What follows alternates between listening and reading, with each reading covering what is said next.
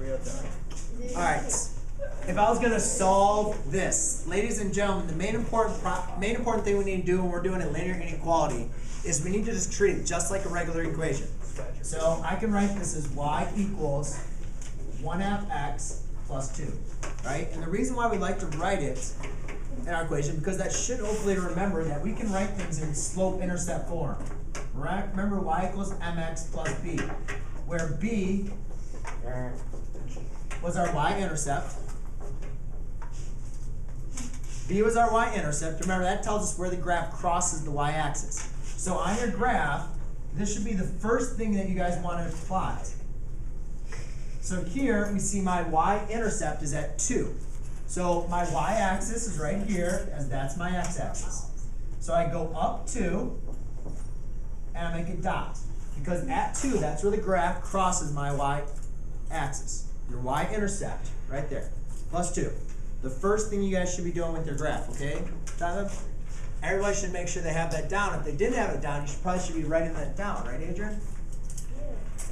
So now the next thing we need to do is now we need to determine, well, how do we get to our next point? We need to look at the slope.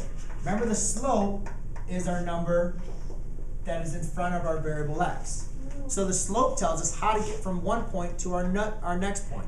And remember, our slope is a ratio. It's your change in your y coordinates over the change in the x coordinates.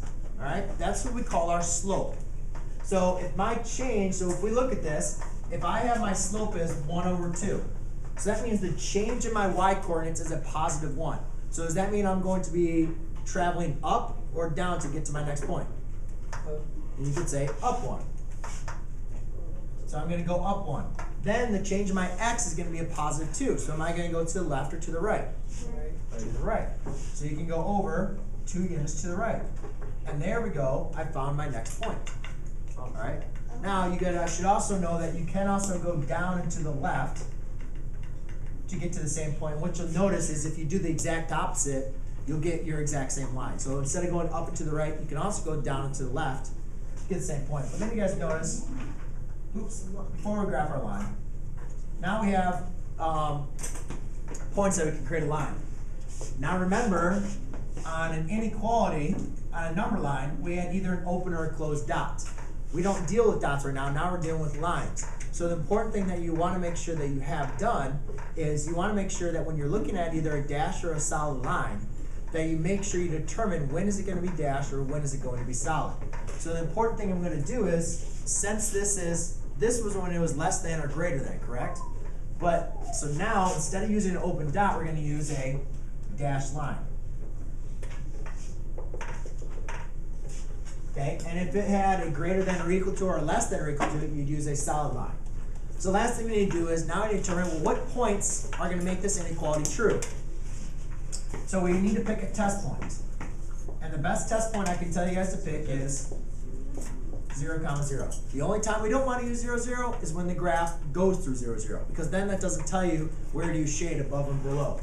So now, remember, a coordinate has an x and a y coordinate, x comma y. So therefore, 0, 0, you can plug in for x and y. So therefore, I have 0 equals, I'm sorry, not 0 equals, 0 is greater than 1/2 times 0 plus 2. 0 is greater than 2. Is that true or false? Hold on. Is that true or false? True. Is 0 greater than 2? Hold on. So since that's false, you're going to shade above the line. Okay? Cool story, bro. Tell them again.